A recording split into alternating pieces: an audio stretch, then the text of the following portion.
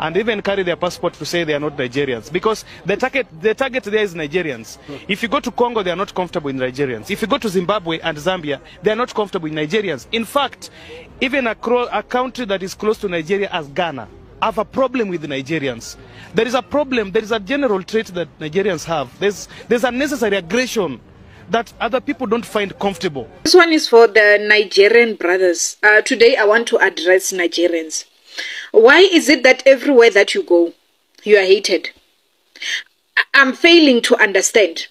Why is it that every single country that you go, or most countries, nobody wants you? Like, why is it not Namibians? Why is it not Ghanaians? Always it's Nigerians. Do self-introspection, please. You go to these countries, you disrespect them, you don't abide by their law, and now you are making our job as Pan-Africanist difficult. How can I go and preach one Africa when you guys are behaving that way? Who is going to listen to me? When I go to the masses and preach one Africa, all that I get is, but do you see these people, what they're doing? They're disrespecting us. And one thing that annoys me so much, you even have the audacity to call our men lazy and whatever the names that guys, that is not the way to do things. You can't come to my country and seek refugee and we accept you. After that, you don't even respect their law. You don't respect, guys. There is why this thing is not happening to Ghanaians and maybe Namibians or everywhere. It's only Nigerians. No, Mara Nigerians. You are making our job as Pan-Africanist very difficult. We can't achieve one Africa when you guys are still behaving in this way. And I'm not ruling out xenophobia.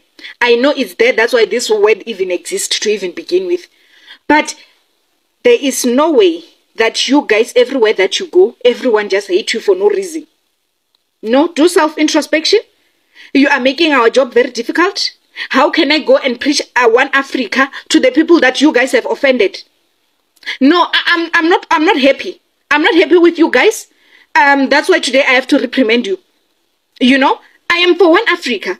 If you follow me, you would know that I'm for one Africa. In fact, I am a very proud Pan-African. And even carry their passport to say they are not Nigerians, because the target there is Nigerians. If you go to Congo, they are not comfortable with Nigerians. If you go to Zimbabwe and Zambia, they are not comfortable with Nigerians. In fact, even a country that is close to Nigeria as Ghana have a problem with the Nigerians.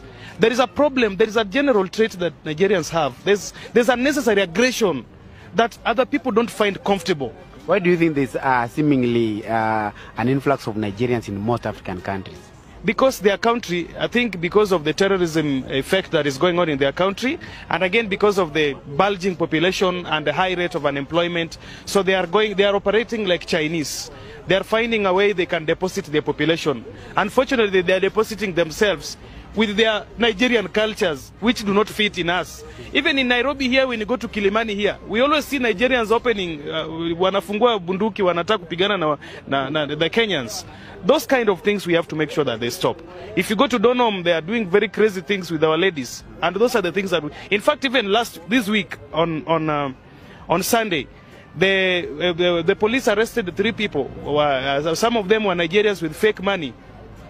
M-Pesa, they are hacking into our M-Pesa. They are having fake money, illegal trade that are done by these guys.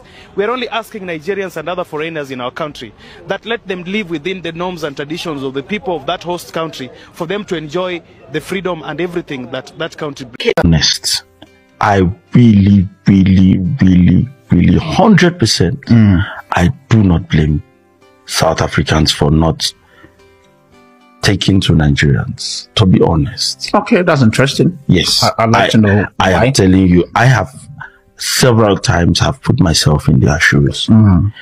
When you hear some of the things our brothers do, it just breaks my heart. Okay. It breaks my heart. Now, how do you explain to say, I am not like that? I've been stopped by the cops and immediately they just think negative once they find out that I'm Nigerian. And when I relate with them with respect, one of the questions they've often asked is, are you sure you're Nigerian? And one of the days I asked, I was like, okay, why are you asking this question if I'm sure that I'm Nigerian? I said, because you guys are very rude. Says, unfortunately, your brothers are very rude. You know, even if I stop you and even if you have all your documents, it is my right and my duty to ask for them. Yeah.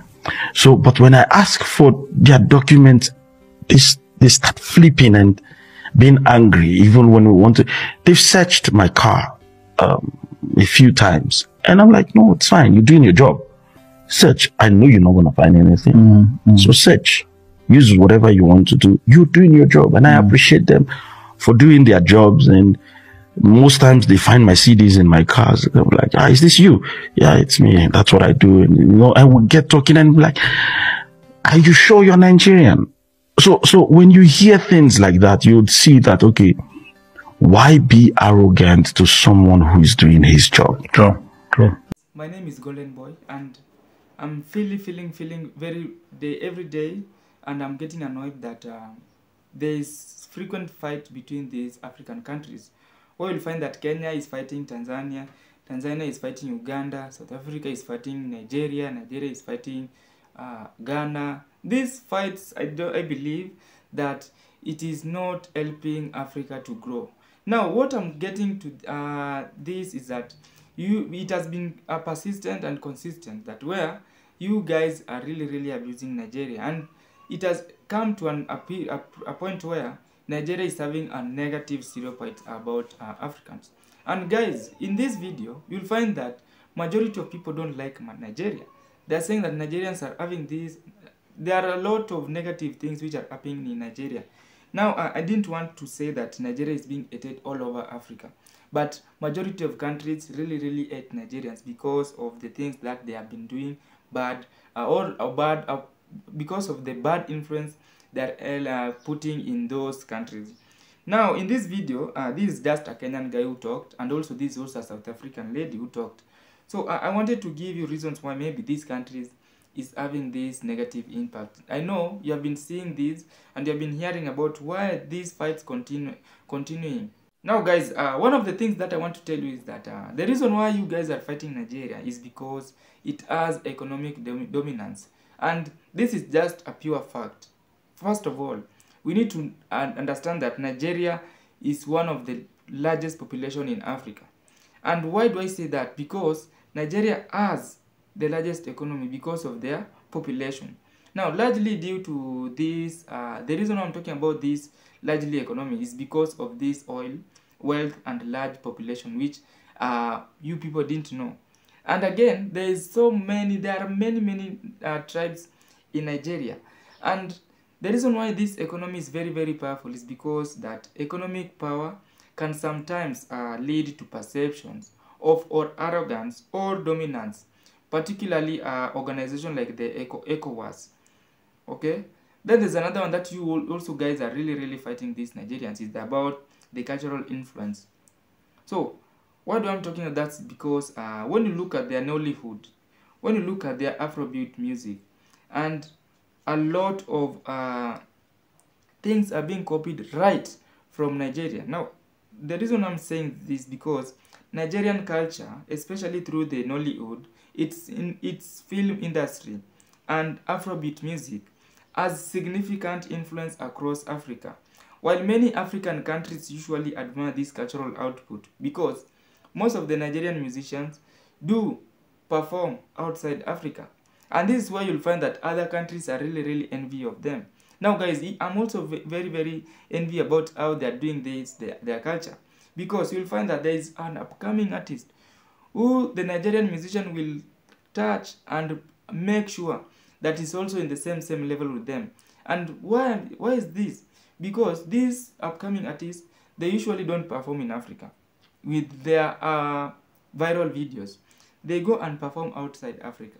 And this is why you'll find that many African countries are not doing. So it is the reason why you are hating Nigerians. Now, these are just stereotypes which I'm talking about here. Another one is about the scam and fraud. Nigeria has been unfortunately been associated with various types of scams, such as the infamous Nigerian prince who had email scam. So these negative stereotypes has led to a general mistrust and negative perceptions of Nigerians abroad. Okay? So scams and fraud, the moment you see Nigerian coming to your country, the only thing that you'll first realize is that these people have come to scam some people. And we as Kenyans, we also have bad influence with Nigerians. There's a certain way that they used to take our girls, and then they do fraud with these ladies, where they will make these ladies pay their monthly rent for a period of 2 to 6 months. Then they will disappear. This is just a scam. Then there's another one about political influence. Nigeria has often play a leading role in Africa politics, including the mission and diplomatic efforts. While this leadership is sometimes appreciated, it can also lead to resentment if other countries feel their sovereignty is being undermined, or if they perceive Nigerians' intervention as self-serving. Remember Niger. Nigerians wanted to because Niger had a coup, Nigerian government wanted to get included.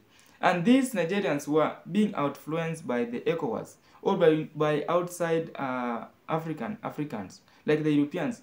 They wanted this country to be taken back to their original state.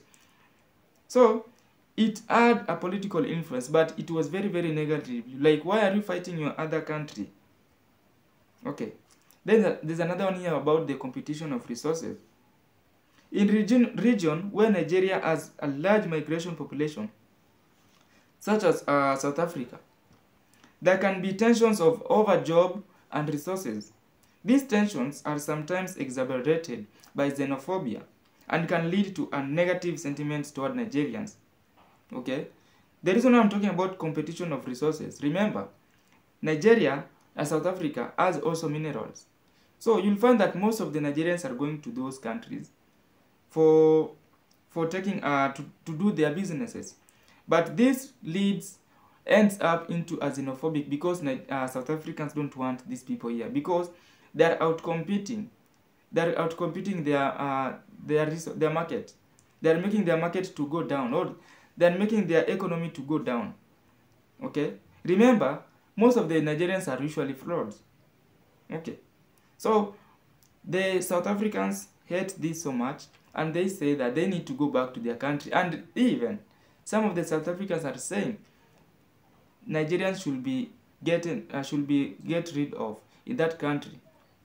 Okay. Then there's another one about the criminal activities. In some countries, Nigeria have been involved in crime activities, such as drug trafficking or human trafficking. These isolated incidents can unfairly shape negative perception of the Nigerian population. Remember, what I'm talking about, these are just stereotypes which have been perceived by other African countries. Okay? Now, if these are being perceived by other countries, then it is likely to be 30% true. I didn't say that most of them are having that stereotype, are having that characters. But there are a lot of positive aspects about Nigeria. Okay? These were just negative. But also there are a lot of okay, there are positive aspects of Nigerians that are appreciated both within the country and across Africa and the world. So here are some of the positive aspects. Like you'll find there is cultural diversity and richness. Like cultural heritage, like Nigerians is home of over 250 ethnic groups, each with its distinct language traditions and cultural practices. This diversity is celebrated and contributes to a vibrant cultural landscape. Then there's another one about the music entertainment. Nigeria has a thriving music scene, particularly with Afrobeats, which has gained international recognition, like the Burna Boy, Wizkid, and Davido, becoming global stars. Then there's another one about the Nollywood. Nigeria's film industry is one of the largest in the world, producing a vast array of films that are popular across Africa and beyond. So the Nigerians are like our father to Africa when it comes to music, when it comes to filming, when it comes to movies. And that is the pure truth about Nigeria. Then there's another one about the economic potential. Like you'll find that Nigeria has the largest economic in Africa, and driven by the oil and gas resources, as well as it is growing a sector like telecommunication, agriculture, and services. Then there's another one about entrepreneurial spirit. This is where most of Africa now are going to longer ahead with the Nigerians, where they believe that whenever a Nigerian touches your businesses, it must thrive, because Nigerians are known for their entrepreneurial spirit, with many skills and medium-sized enterprises, that is SMEs, contributing significantly to the economy. When you go to Nigeria, there are a lot of skills. There are a lot of skills which are discovered and others are undiscovered because of its population and competition. So, Nigerian entrepreneurs are also increasingly involved in tech and innovation, leading a growing startup economy ecosystem in Africa. And that is what me as a Kenyan I've always admired about Nigeria, is that they have entrepreneurial spirit. Then there's another one about the leadership in Africa. You'll find that regional influence, like Nigeria, plays a key role in African politics and economy. It is leading many members of members of ECOWAS, and has contributed significantly to peacekeeping missions across the continent. Pan-African advocacy. Nigeria has historically been strong, advocated for African unity and independence, playing a crucial role in movement against apartheid in South Africa and colonial rule in other African nations. Then there's another about the youth and innovation, where Nigeria has been a bargaining tech scene, particularly in Lagos, often referred to as a Silicon Valley of Africa. Nigeria startups are making strides in fintech, e-commerce, and digital services. Youth population. With this large population, Nigeria has a significant demographic advantage. Like, these young people are increasingly in tech savvy, creativity, and entrepreneurial, contributing to the country's dynamic development. Then there's about the resilience and adaptability, where Nigerians are known for their resilience and ability to adapt to any challenges issues. This is contributed by the Nigerian government, where they are making the life of Nigerians to be very hard, making many Nigerians to move out of Nigeria to search for their income outside the Nigeria. And that's why you'll find that most of the Nigerians are in most part of the Africa and most part of the world. This is because they have a resilience and adaptability. Okay, so diaspora contributions. The Nigerians diaspora is one of the most dynamic in the world, contributing significantly to the global economy and representing the country positively in various fields, including academic, medicine, businesses, and entertainment. Then there's about the sports and achievements. Have you heard about the sports and achievements? Like, you'll find that Nigeria has a strong presence in the international sports, particularly in football, that is soccer.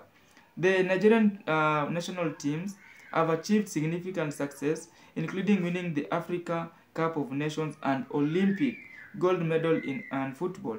Nigeria has also produced world-class athletes in athletics, boxing, and basketball. So overall, Nigeria is just a significant and a potential and a wide array of positive attributes, from its cultural and economic contributions to its leadership role in Africa and its dynamic youth population. About is that there are a lot of positive things about Africa and a lot of positive things about South Africa and many other countries. So I believe the minor things which we usually count in are making the Africa to lag behind. So I believe it is high time for Africa to get united, especially South Africa and Nigeria. This message is being sent to you from Clinton, the Kenyan boy, to South Africans and Nigerians, that we need to start stopping. We need to stop this idea of fighting one another. I think it is not time to fight one another. The time is to build Africa and make Africa the strongest continent, where we have unity and we are not being overpowered by other European nations, where we are not being made to make decisions based on their endless points, where we are not being given loans for development so that we can be in a shackle or trapped in debt. So I believe it is time for Africa to develop and make their country work at their best. So this message which I was bringing for you was not about negativity, but was also about the stereotypes which many nations have always talked about about Nigerians. So guys, thank you for watching this video. My name is Golden Boy.